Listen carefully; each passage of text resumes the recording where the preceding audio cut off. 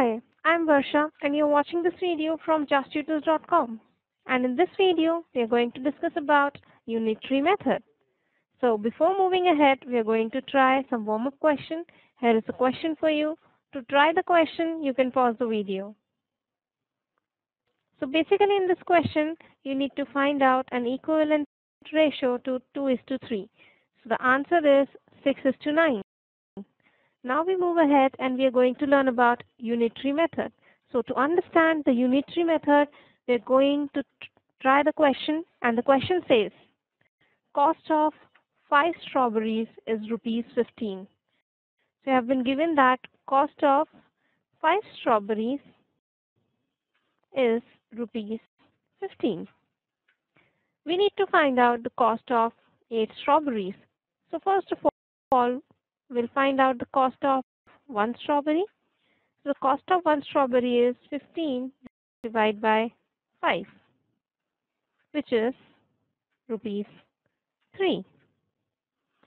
Now we have been given with that the cost of 1 strawberry is 3 rupees. So the cost of 8 strawberries would be 8 times 3, which is rupees 24. So the answer is 24. Now we move ahead and we are going to learn about the two major steps of unitary method.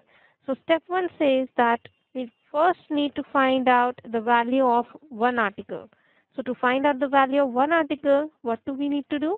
We need to use the formula, and the formula says that value of given number of articles divided by number of articles. And whenever we need to find out the value of required number of articles, what do we need to do? We need to do value of one article times by required number of articles. So here is a question for you. To try the question, you can pause the video. So basically in this question, you have been given with the cost of 3 dozens of apple. So 3 dozens of apple means 36 apples, which is rupees 120. And we need to find out the cost of 240 similar apples. So that to find the question, we need to find out the cost of one apple.